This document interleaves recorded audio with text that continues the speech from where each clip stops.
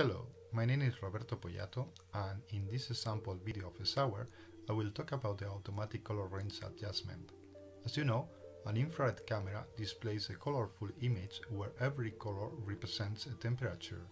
In this sense, the infrared camera has two modes to do this, the manual mode and the automatic mode. Today, I will talk about the automatic mode. In this mode, the camera searches dynamically for the maximum and minimum measured temperatures, and expands the palette of colors between these two values, which are represented on the right of the image up and down the color scale. So in this example, as the temperature of water increases, the maximum value measured by the camera is also increasing, and as a consequence, the camera is expanding continuously all the colors in this range.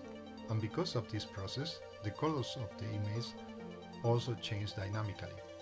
This is an easy way to work with the camera, but sometimes this change of colors of the image could be a bit confusing, so using a fixed temperature color range for the palette could be a better solution. But I will talk about this mode in a future video.